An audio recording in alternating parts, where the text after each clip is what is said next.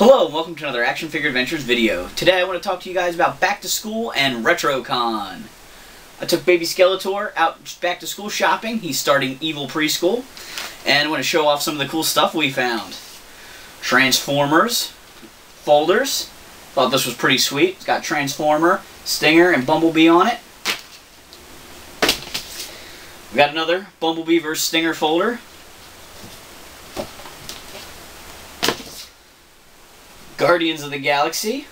It's got Rocket, Groot, Star-Lord, Gamora, and Drax on there. On the back it's got the ship. And inside has Mixtape Awesome Mix Volume 1.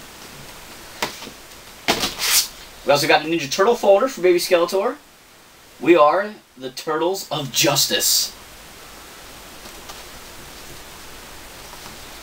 And, of course, he needs some place to write, so we got him a wall crawler notepad here.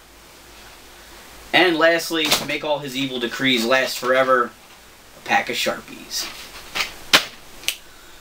In addition to the back-to-school stuff, I also want to talk to you about RetroCon.